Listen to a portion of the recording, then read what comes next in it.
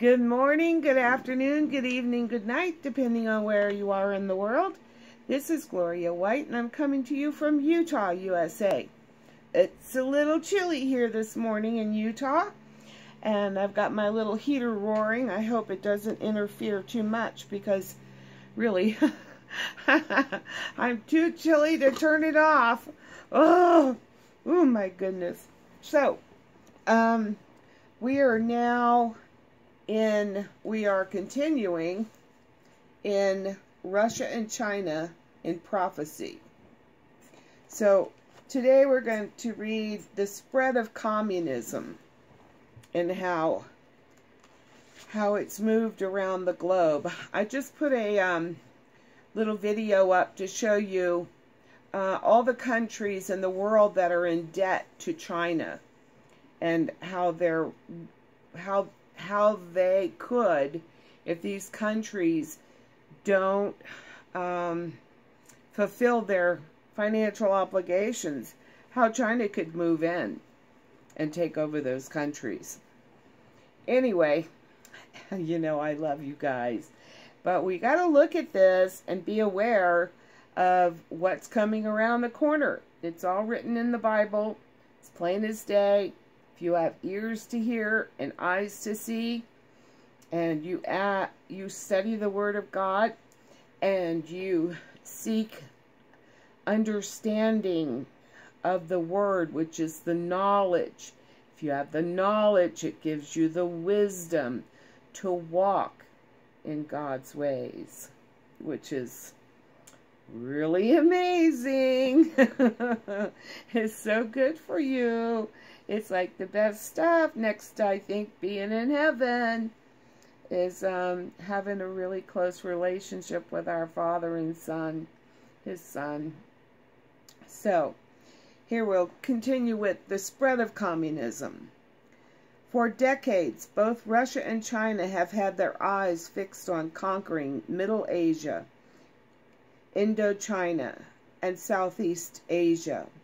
Their ultimate goal, said Mr. Armstrong, is not just frontier expansion, but global control. Reality dictates that achieving such a goal is only possible if these two countries cooperate, two countries being Russia and China. The December 1959 Plain Truth revealed some of these communist plans, including Russia and China's goal to form a coalition. Russia's program is not to take Europe and to attack the United States first. Let me read that again. Russia's program is not to take Europe and to attack the United States first. The communist program, which our leaders should know, calls first for the seizure of Asia. Lenin wrote that the way to Paris, London, and New York is via Beijing and Delhi. Part of the communist plan is to place India and Pakistan in a giant vice between Russia and China. Red China insists it has the legal right not only to Tibet, but to many parts of India and Asia, Southeast Asia. The Mongols and Chinese constant dream for centuries has been ultimate world conquest. It's been their dream. China knows, however, that in this highly industrialized age, she can accomplish this dream only as an ally of Russia.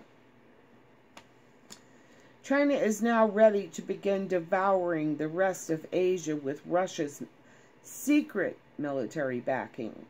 The plans were laid bare in the Korean War. China, not Russia, intervened in Korea. Korea became divided. China, not Russia, launched attacks in Indochina and seized control of North Vietnam. Vietnam became divided. Next, the Chinese communists took over all Tibet. From Tibet, the Chinese planned conquest of India by dividing her and devouring her a piece at a time.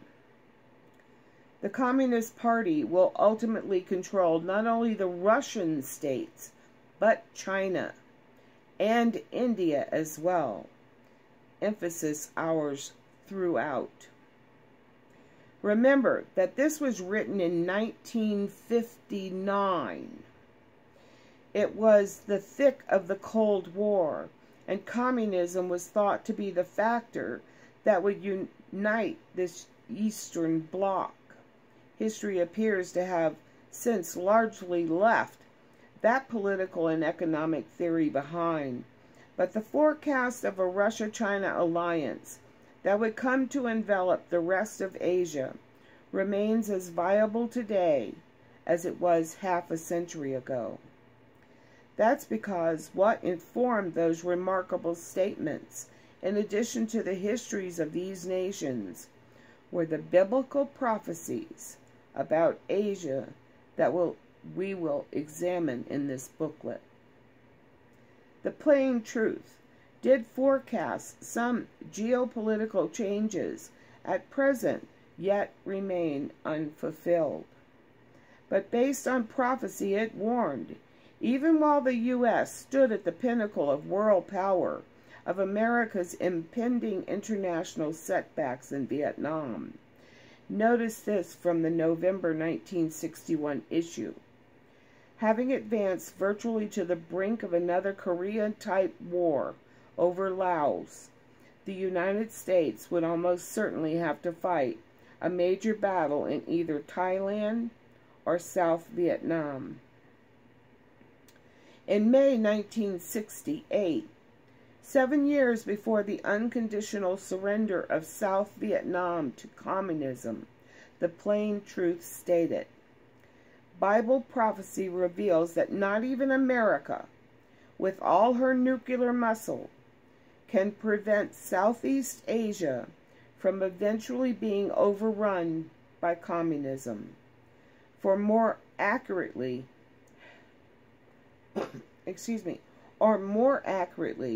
from being drawn into a Chinese-Russian-dominated geopolitical bloc. China, with the USSR's help, continued to push into the middle Southeast Asia throughout the 1960s. In December 1962, the Plain Truth reported on the Chinese-Indian border conflict.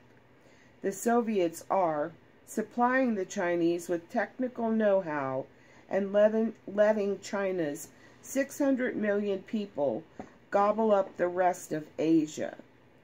Now, this was back in the 60s. China's population now is 1.393 billion people. In 46 years, they went from 600 million people to 1.393 billion Chinese. This is why their food, that's why acquiring food is such a huge part of their endeavors at this point in time. They have a lot of mouths to feed. It is part of their propaganda that these areas once were under Chinese control. The article also said a cunning two-point red thrust has again caught the West off guard. While Soviet Russia was secretly establishing a missile beachhead in Cuba, the Red Chinese were assembling immense supplies, 100,000 men, and heavy armor for an attack on India. Red Chinese have already captured more than 50,000 square miles of Indian territory. Almost no one, it seems, is aware that India is far more important to communist leaders than is Cuba. Cuba is an extra prize which the communists chanced upon, but the next big goal in communist thinking is India. The petty jealousies between Moscow and Beijing are not deterring either from their joint goal, world conquest. This is all part of the great communist plan enunciated by Lenin 30 years ago.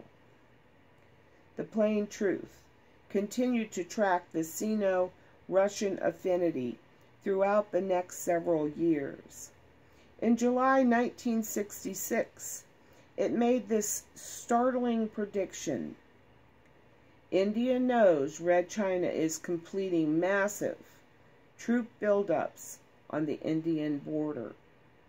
India knows Red China has the atomic bomb and possibly the hydrogen bomb. That means the most urgent considerations of national security. India must have the bomb, purely as a defensive measure against Red China, of course. But then there's Pakistan. Pakistan is born of violent hatreds between Hindu and Muslim.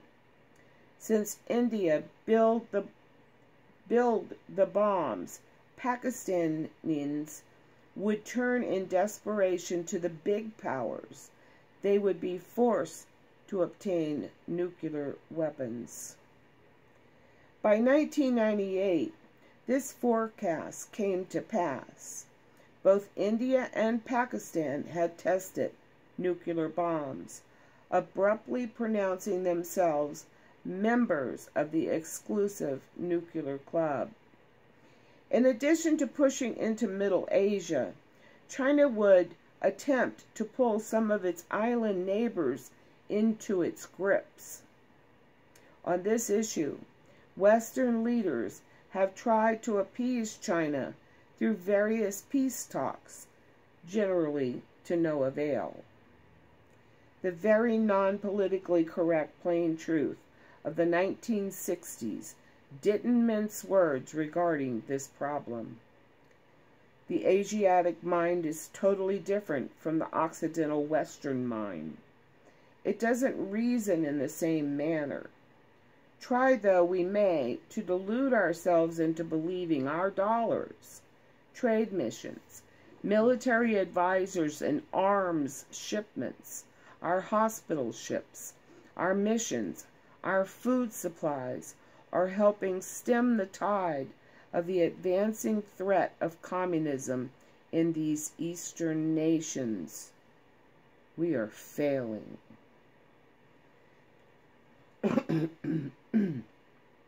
These simple peoples are impressed with strength, not talk. They feel a much closer kinship with other people of the Asian sphere than they do with the faraway Yankees, with customs, languages, and religions so totally different from their own. November 1961. Yes, eventually the forces pushing Russia and China apart would be overwhelmed by forces driving them into each other's arms, just as the plain truth said would happen, based on the prophecies of the Bible. So I will label this Part 1 C. C is in cat. And as always, I love you. And I'm going to continue to try to keep putting up as much information on this as possible so that people can start grasping what is really going on with China and the New World Order and the rise of Satan to power. So, me and Annie say, we love you!